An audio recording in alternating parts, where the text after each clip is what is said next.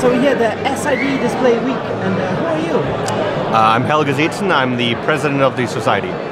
So, what do you do as president? And what's your background? What do you do? My background is I'm a technologist in the display industry that turned entrepreneur, built a number of display companies, and these days I'm a venture capitalist. I write checks, I help young companies grow in the display space as well as computer vision space.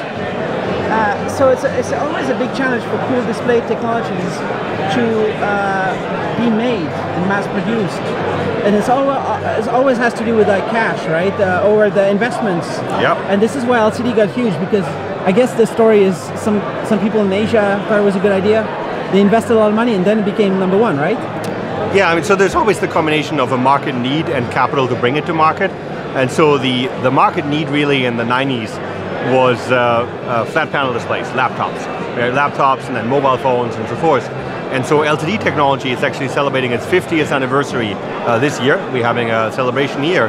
So the technology was around for quite a few decades, but really in the early 90s there was sort of forces coming together to really bring it into the market, and that triggered billions and billions of capital investment, and that has given us the LCD manufacturing capability that we have today.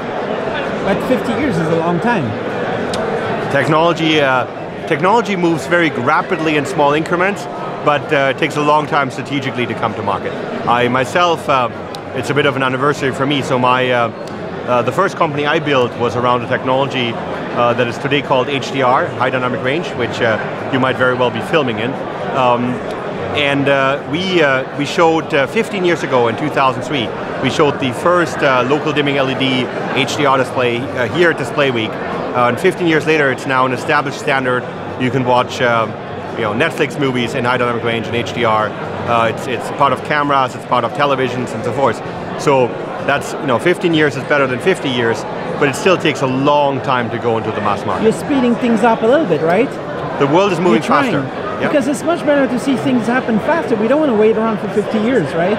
Yeah, so obviously the world is moving faster. We're seeing increasing progress, and that's why an event like Display Week is so exciting, because you come every year and there's just new things in every corner. What was this HDR you had 15 years ago? What was the company? The company was called Brightside. It was a startup that we built to commercialize really this HDR concept, which you can find today. Only a concept or what? At the time it was an invention that we had made at the University of British Columbia. Yep. Well, myself and a team of two others at the University of British Columbia. And we then built a startup around it. We built prototypes, we licensed the technology to a number of the big display companies, and then ultimately sold the company to Dolby Laboratories, which now develops or has commercialized something called Dolby Vision, which is their HDR standard. Which is kind of maybe the best HDR out there, maybe?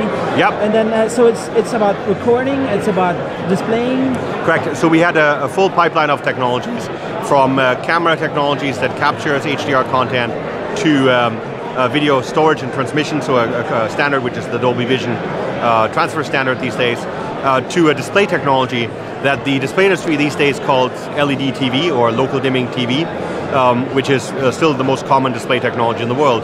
If you walk into a store, that's the kind of display you most likely are going to find. The most likely HDR you see out there. So yep. Local dimming, how many local localities are there? How much dimming can you do in one of these displays? So that varies tremendously from manufacturers. In 2013, the first local dimming display in the world that we showed had 2,000 individual elements. 2003, you say? 2000. Yeah, we showed it in 2003. Yeah. We showed it here at Display Week. That 2,000 elements, which was a phenomenal display, but it was financially utterly not doable. And so when we started licensing technology to manufacturers, they started with 64 elements, then 128, and then 250, and so it sort of gradually grew as the economics became more affordable. So the world's first commercial local dimming display came out in 2007, and since then they have improved in quality, and today both LED TVs and OLED TVs have HDR capability, and that's what you can now find pretty much as a standard feature everywhere. It's actually hard these days not to find an HDR capable display. And the way to do it is local dimming? Correct. For LCDs, local dimming is the way to do it. For OLED... There's no other things you need in there? No. For just local dimming? You need a signal that has high dynamic range content, but the actual, which is the Dolby Vision or HDR10 standards. And then for the display side, you basically need local dimming if it's an LCD, or if it's an OLED, it's natively HDR, but that's a different story. So it's not like a whole brightness of the backlight is not all the same? No, they're it's individually like clustered. Yeah. In many different intensities?